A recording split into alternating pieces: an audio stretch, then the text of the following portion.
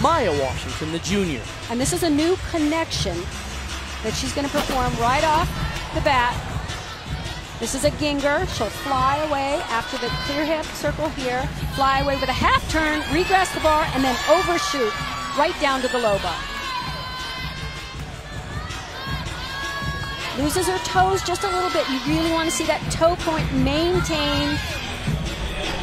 Half in, half out on the dismount. Like to see a little bit tighter tuck position, a little cleaner position in the air on the dismount. But nice job hitting this routine. Good job with that new connection.